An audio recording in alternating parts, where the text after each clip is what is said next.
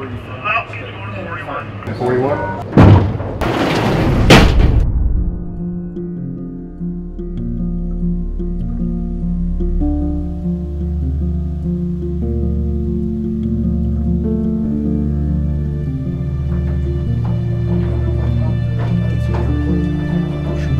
People ask me, what do you do a mile underground? Why bother? It's a lot of effort. If these guys are down here sometimes like 12 hours a day and just plugging away at a small problem that should be easy to fix, but it's not.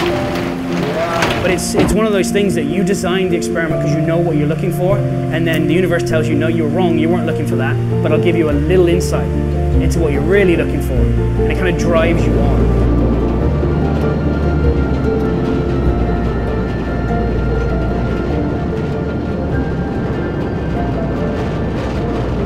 The work that we're doing here really is a follow-on to work that was done by a guy named Dr. Ray Davis, who won a Nobel Prize in Physics in 2002. And he started work here back in the 1960s when Homestake was still operating this as an active gold mine.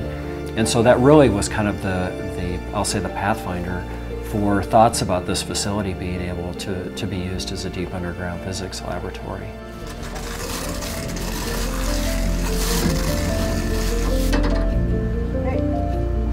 We actually study what goes on inside the star rather than looking at the outside. Basically, we're trying to produce the reactions that take place in a star, trying to simulate those reactions underground with a lot less particles, a lot less equipment to work with.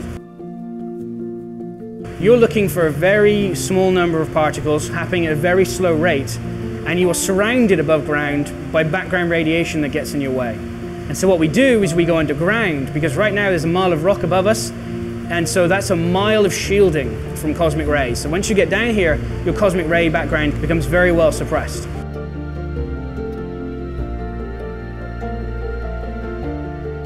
When the Science and Technology Authority started to consider the conversion of the mine into a lab, there were a number of ex-Homestake employees that knew a lot about the infrastructure, how it operates, how to maintain it. And having those folks on board was tremendous. I mean, having that corporate history in how all the equipment operates in large, kind of unique equipment within the mining industry really was invaluable for us to being able to take this facility that had been recently mothballed as a mine and start to operate it as a laboratory.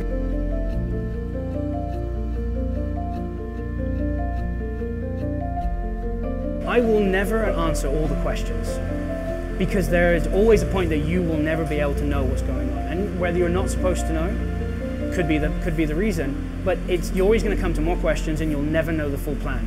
But it really doesn't mean you should ever stop looking, because I think you can understand your place in the universe, or you can understand society's place in the universe much better by understanding how big the universe is.